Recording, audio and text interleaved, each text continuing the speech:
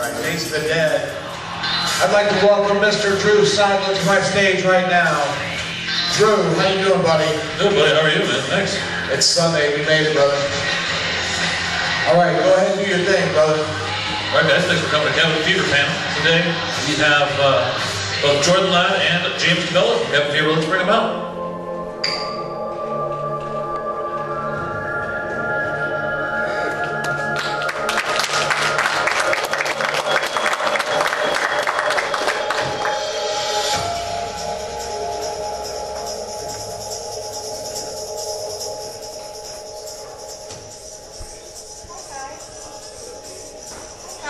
Thanks for coming on a Sunday. Yeah, thanks for coming and hanging out with us for a few minutes. Appreciate your time. So let's start with an easy one. How did you guys become a part of the film? What was the audition process like? How did that come about? Well, for me, the movie was casted by Joe Adams, who also casted me and Joe Roth.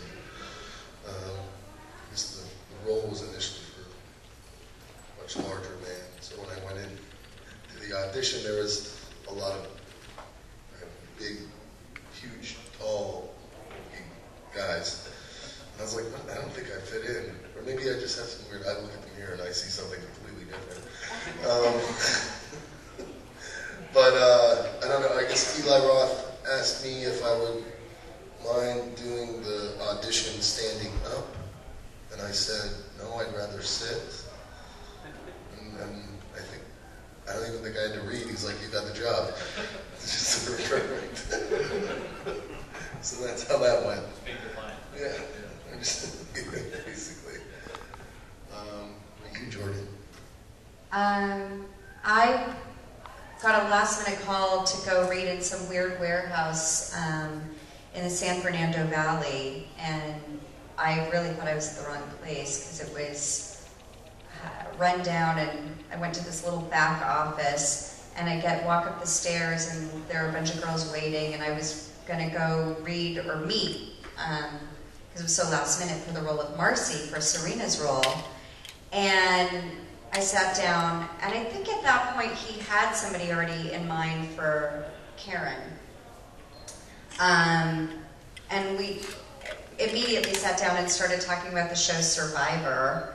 And it was like nobody else in the room existed, and we just went back and forth about what happened in the last episode, and we kind of just went so crazy over each other, and they didn't even give me any sides. And I walked out and I thought, that was fun.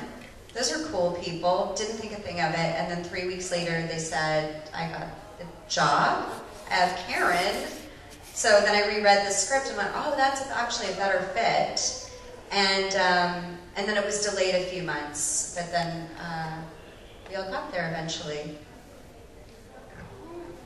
So Eli Roth played a small role as Justin, funny stoner guy that you guys ran into, and obviously he directed too. So what's he like? He seems kind of spastic when you look at him, kind of on the internet and stuff like that. What's he like behind the camera and then working with him in front of the camera too? It's great. What do you think? I think it maybe was a little spastic. Yeah.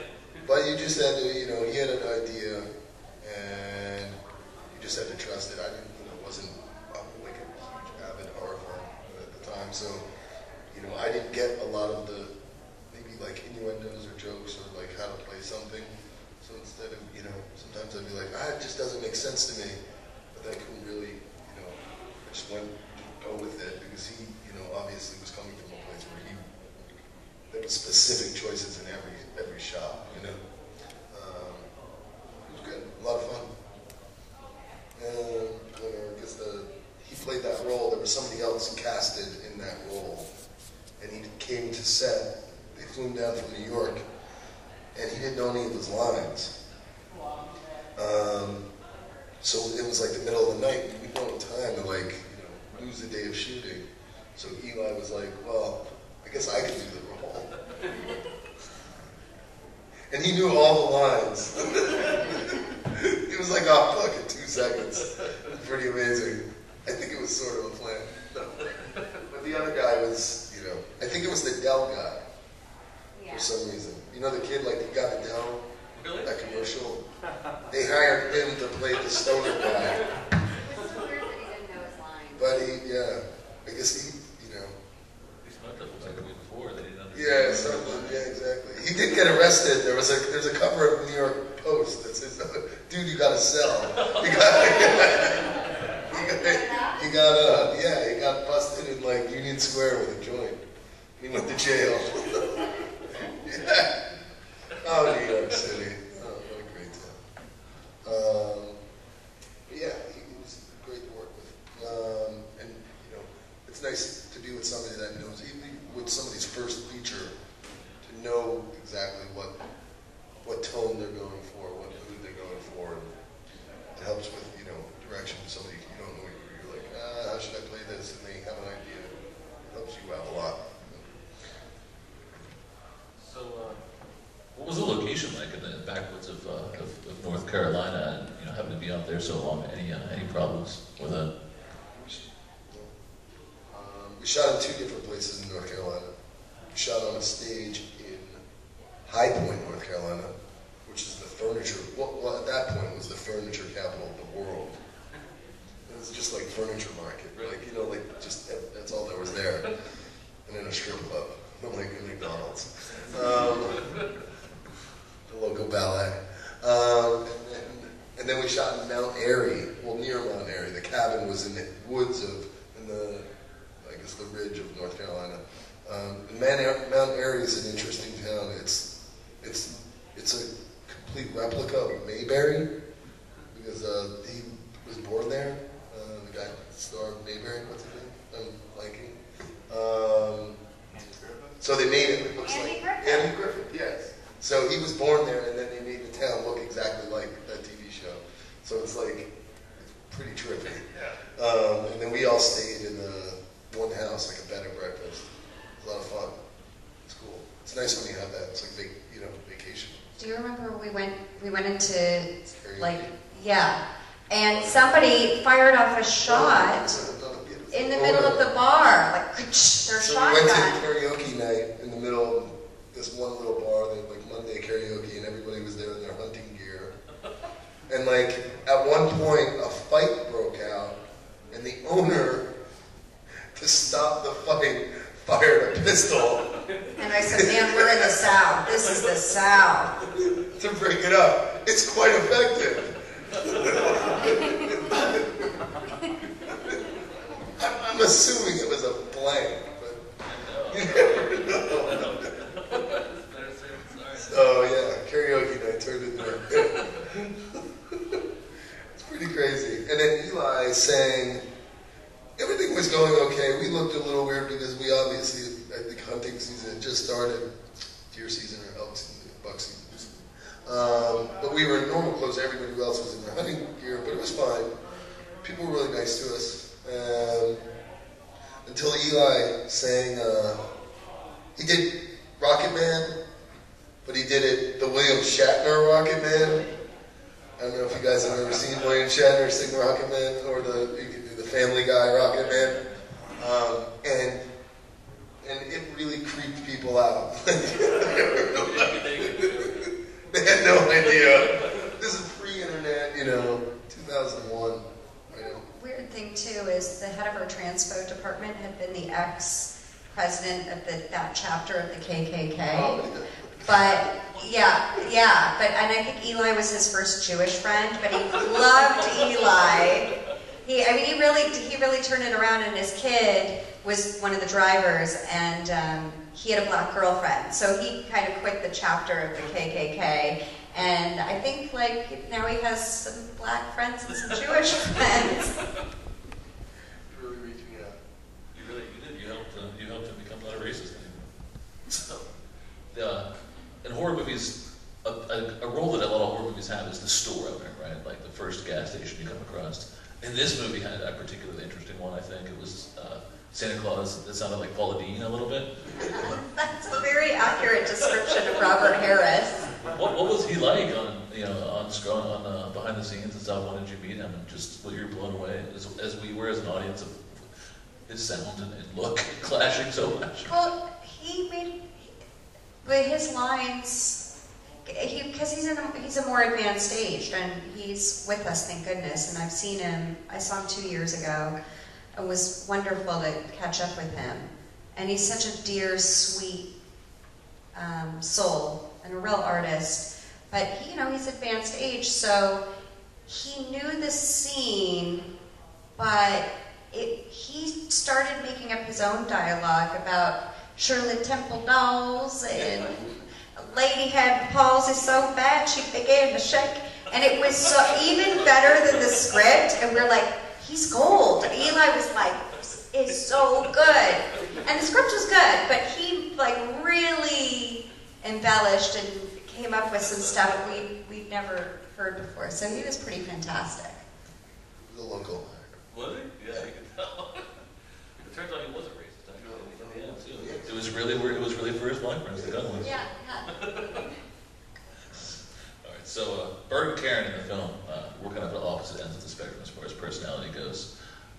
You were the wild card, James, and you were kind of the good girl. How did that translate into your actual personalities off screen?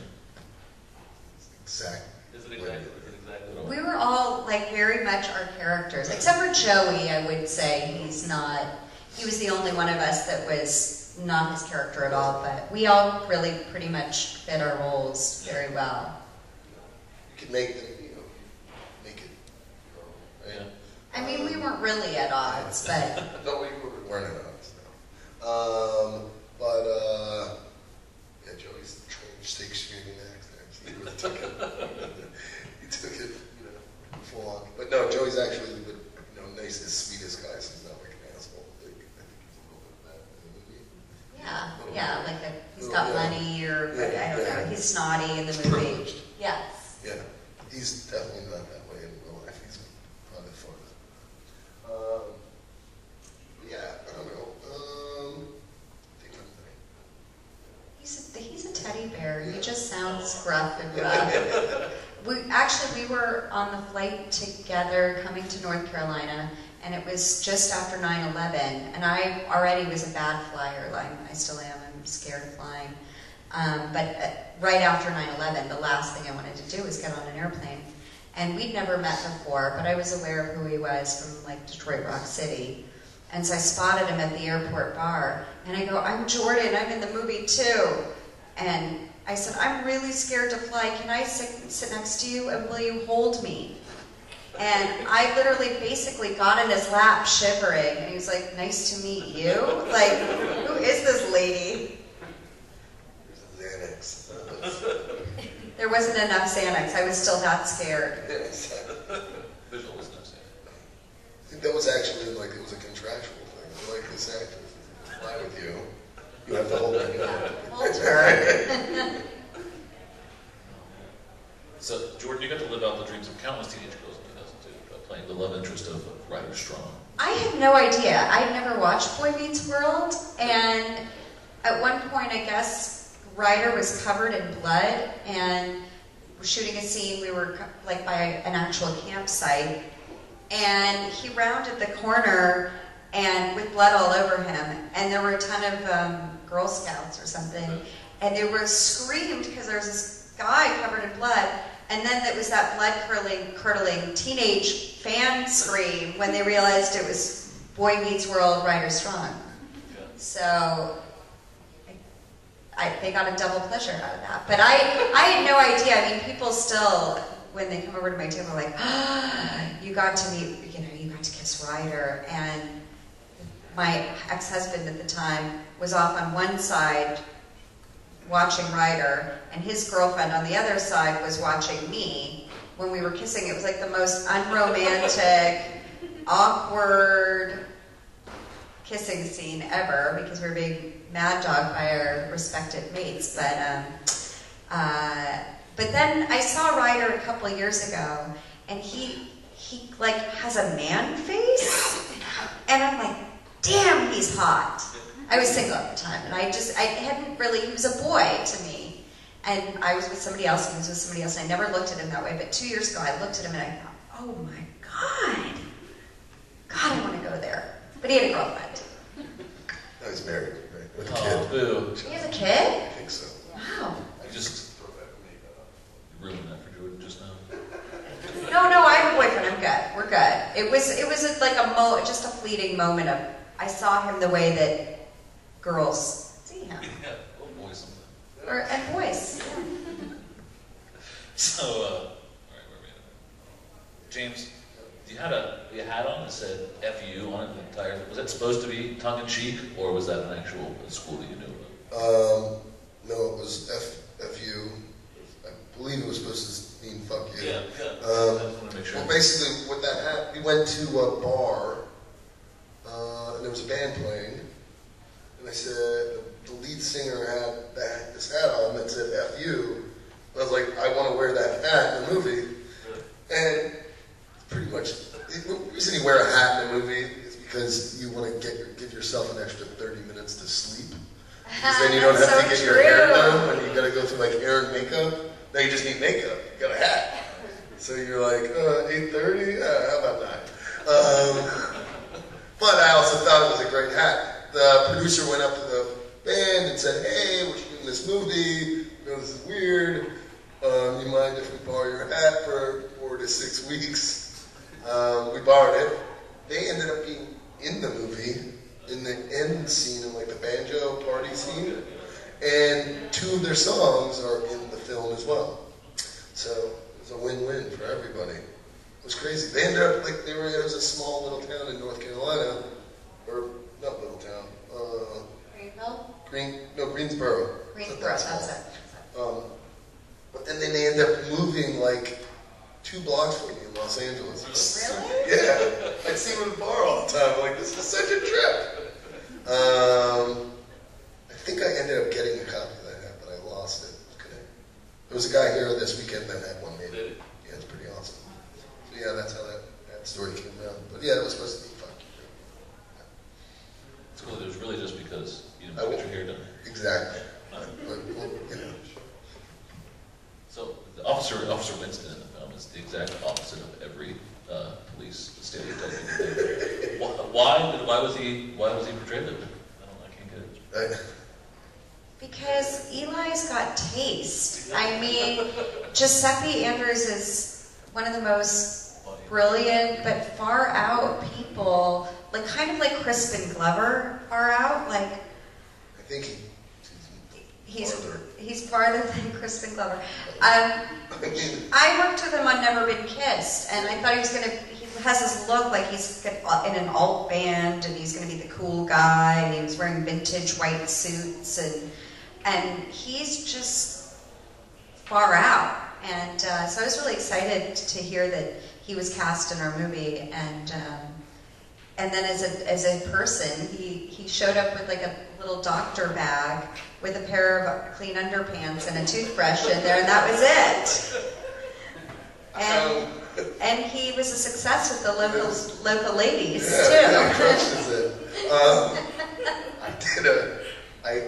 He was in Detroit Rock City as well.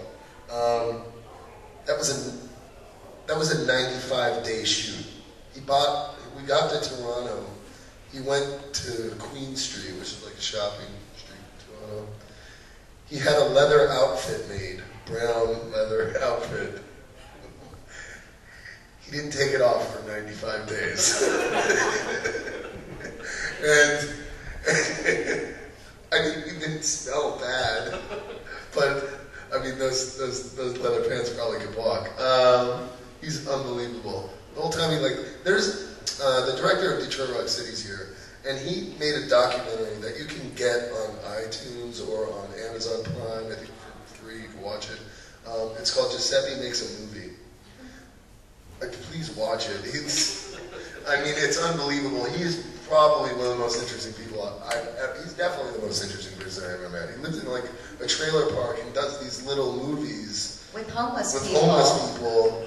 And they're based on Harlequin romances. Yeah, he's like kind of like a David Lynch type. He told me he was living in a shed at one point. His dad lived in the trailer, and he lived in a shed. Yeah.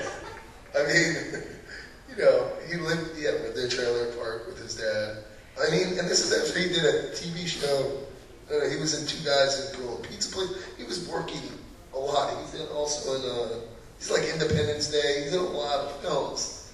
And he was like, yeah, man, on the shed. floor of my dad's trailer.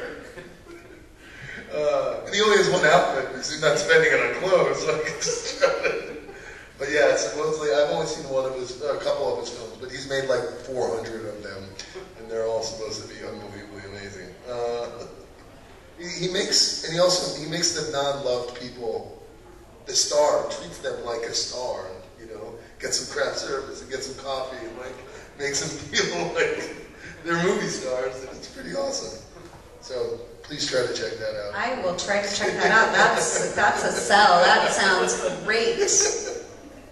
Tonight. You should, on the airplane. Not too bad. Good on iPad. Giuseppe makes a movie, is that what it is? Giuseppe makes a movie. Yeah. There you go, guys. You know I got to ask you about Dennis and pancakes and kung fu. Well, why? What's going on there? Well, I think it was a normal scene where a kid said pancakes and bit a person. That was, I mean, sort of normal. When he was auditioning, when Eli was auditioning that role, people came in, someone really good, really serious, whatnot. The kid that got the role, that played Dennis, he came in, did the lines, and then after he did the lines, he did a karate routine. Had nothing to do with the scene. Eli, seeing greatness and running with it, immediately gave him the role and put that into the movie. I mean, really, you know? And a slow-mo shot. Yeah, Eli had that ability to kind of enable people, especially like the local people, like, is that what you want to do? Because I think that's great, and I didn't even think of that, but let's throw that in here. So I think that's like a really skilled person who isn't so loyal to their own writing, although we stuck pretty close to the script, but is willing to let somebody kind of run with their own creative voice and you know, really champion them for doing so. So I think that's like you know, the fact that he can step away from his material and allow for that, it's really cool. And that's probably, I mean, in most horror films that I've seen, it's, you know, the main characters they're like the straight man. And it's all about those little bits of awesomeness that come in throughout that trip. And, you know, it's easy, one thing, if you're in Los Angeles and you have all these amazing character actors that you can pick from, but it's tough when you have a low budget North Carolina and you literally have to cast, you know, somebody that's never been in front of a camera before, and to be able to find those things, yeah, it's pretty unbelievable. Well, if anybody in the audience have a question? Please? Anybody? No pressure. You. One question? What's up? For James Debello, I would like to know, what are your top 3 movies that you've worked on, please? Oh, top 3 movies. I don't know, Cabin Fever, probably Detroit Rock City, and Swim Fan. I really like Swim Fan. Oh, actually, there's a movie called Crime and Punishment in Suburbia. I really liked. So Detroit Rock City, Cabin Fever, Crime and Punishment in Suburbia. All right, thank you. Yeah. Anybody else got a question? Yeah. You all good? What? Go ahead, sir. Yeah. So, Jordan, how long did you have to stay in the makeup for at a time whenever during the shoot?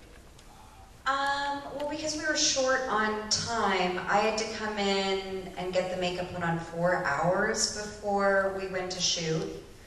And then I had to remain in it. Although the teeth were removable, so at lunch they took them off. But I basically couldn't talk all day, which I'm sure to the pleasure of all of my castmates. They're like, finally, she shuts up. It was, you know, I'd spend the whole day in that terrible makeup, and then there was no time to remove it and put it back on. And then at the end of the day, it was 2 hours to take off. They had to be so careful with it because they didn't have duplicates of the pieces. And you know, it's a lot of work, but the guy that was applying the appliances on me was a really sweet guy, so we got to spend a lot of time together in that process, and they're real artists, what they do, K&B Effects, and they worked also on Death Proof. They do all Quentin's stuff and all of Robert Rodriguez's stuff. So they're real artists, and the guy was super nice, thank goodness, because we did spend a lot of time together. It was tough with makeup because it was cold, and that stuff like freezes. And It's it was sticky. It's sticky, and then it like gets hard, and it takes forever to get off. I don't know. You remove it with shaving cream. Yeah, shaving. The cheaper the better. Barbasol takes that blood stuff right out of your clothes, your hair, everything. And if you need to know that. Yeah, that's good to know. Any more questions from the audience? Go ahead. I think this was for both of you. Which was your favorite scene of the movie? Well, my favorite scene. I stopped when I died. I would leave rehearsals because I was dead. Why do I have to be there? I didn't know anything that happened. I stopped reading the script after I died. So everything after I died, I loved. I especially like the deer scene.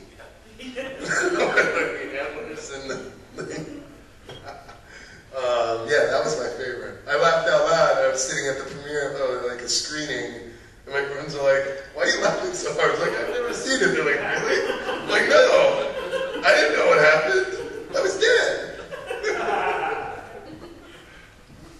I think I like the climactic ending. Like, I got probably a lot of actors love the stuff that they're not in because there's no self-judgment involved, and you're not watching yourself or thinking, oh, I could have done that differently or better.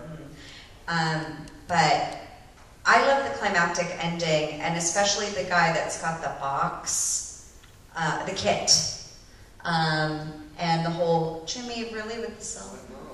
It's his mom. We'll make an exception.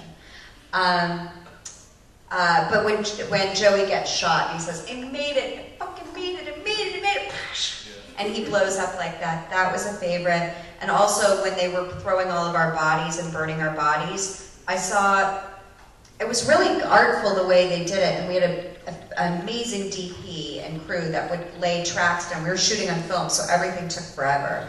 But they were so fast, and we get 42 setups a day, which is unheard of.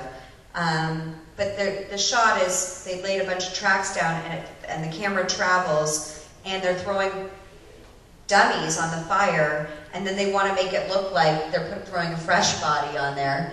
And so they took, I think it was Joey, and picked him up like they were throwing him on there, and the camera swipes and moves in the right amount of time, and then when it comes back, it's already burning and you see the dummy burning. But it was a lot of kind of choreography and swapping people out, and it just was this magical timing, and I realized we're like, this isn't just some dumb movie, like, this is a film. Like, these people are actually filmmakers. And so that was really cool. And we were shut down in the middle of the show, and really I thought, this is gonna be a turd, or this is gonna be awesome. I really didn't know.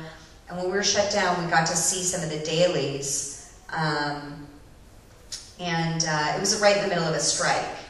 And so the unions came down and said nobody could go to work. And we saw footage, and it looked so spectacular. It was a real movie. And I was scrambling to see if I could get money and get non-union crew people to fly themselves out to work on it, to just get us up and running again, because once I saw what had been shot, I was so floored. I thought, we can't walk away now. I mean, this is beautiful. This is like a real movie where these people really know how to make a beautiful frame, and every frame in the movie looks like a piece of art, really. So, a painting. So, but it got, the crew said, oh, forget the union, let's keep going. So we got lucky. Within 3 days, they rallied, and we got back up. But it would have been a shame to walk away from. That whole period happened over Thanksgiving, so it wasn't, Oh yeah, we had Thanksgiving together in North Carolina at somebody's house. Yep.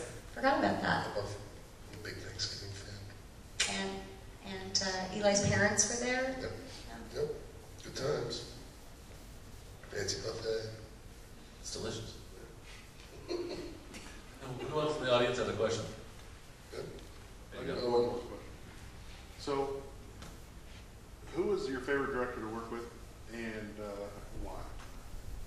Me? Both of you. Both of us. Okay. My favorite director to work with. I mean, it's tough. I would say, you know, when you do your first film, you always have like sort of, I have a connection. So like Adam Rifkin, that's here.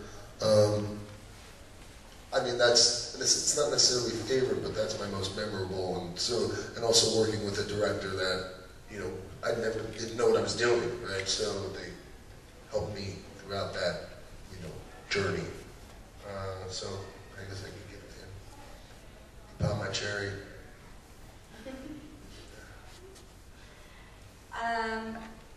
I mean, I can't say like, because I've gotten to work with some really stellar people and I love them for different reasons, but going totally fan, it's still surreal to me that I got to work with Quentin Tarantino. And he's exactly like you think he is and how he is on TV. He's that enthusiastic, and when the crew would get tired and he'd pump up the music while we were in between takes, and then he'd yell out, "Why are we here?"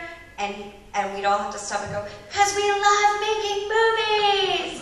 And so, like, I mean, I don't know, like for me, because I'm such a Quentin fan, and every movie he makes becomes my new favorite of his, so it was obviously, you know,